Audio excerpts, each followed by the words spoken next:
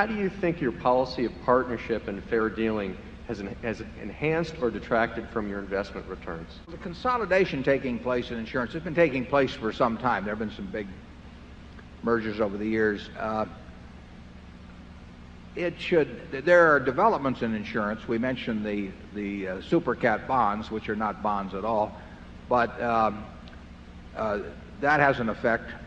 But I would say that there's no merger that has taken place that I regard as being detrimental either to our Geico business or to our reinsurance business. That has not been a factor, and I think if there were some more mergers, it would not be a factor. I see no way that any entities being put together would change the competitive situation in respect to Geico. Geico, operating just as it does independently, is as competitive as can be, and it would not benefit by being part of any other organization. And our reinsurance business is much more opportunistic, and it's not consolidation there. It's just lack of fear generally by competitors who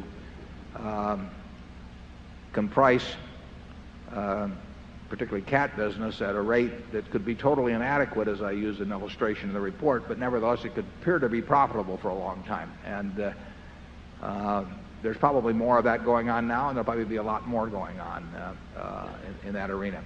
We have some sensational insurance businesses, though. I have to tell you that I don't think you really have to worry too much about how we do in insurance in the future. We had a number of Geico people here today. I hope you got a chance to meet them. Geico, and you saw Lorimer Davidson. I really was hoping he could be here, but Davey is 95 years old. I went to visit him a few months ago.